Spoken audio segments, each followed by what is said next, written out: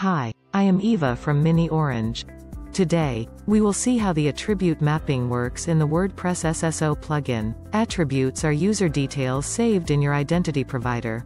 Attribute mapping allows you to retrieve user attributes from your identity provider and map them to WordPress user attributes. Let's see how we can configure attribute mapping in the plugin. After you have successfully configured the plugin, click on the Test Configuration button to test your SSO connection. On successful test connection, you will see the set of attributes received from your identity provider. Now to configure the attribute mapping, let's navigate to the Attribute Role Mapping tab. In the Attribute Mapping tab, you can see the attributes received from your identity provider on the right-hand side.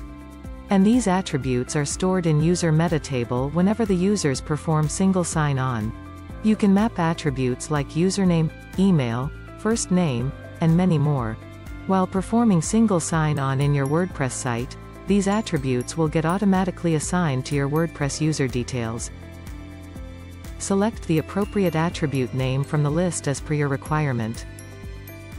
The plugin provides an additional feature to map custom attributes, which means you can map additional IDP attributes which you wish to be included in the user profile. Click on Add Attribute button to add a custom attribute you want to map. You can add any name in the Custom Attribute Name field, and select the IDP attribute from the drop-down that is to be mapped. Enable the toggle for an attribute if you want to display it in the WordPress Users table. Then click on Save. Let's see how this feature works. Visit the WordPress site in the incognito window. You will have to log in through your IDP credentials. Enter your IDP credentials. Click on the Sign In button. After authentication, you will be redirected to the homepage of your WordPress site. Once SSO is successfully completed, users will be assigned the attributes as per the configuration made in the plugin. We can check this by going back to the admin dashboard. Click on the Users tab.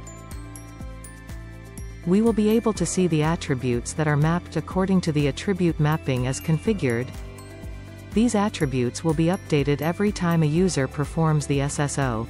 You can check out other features in the paid plugin like advanced role mapping, single logout, etc. Add-ons like SCIM, Azure, Salesforce User Sync, page restriction, and many more. Or you can contact us at SAML Support.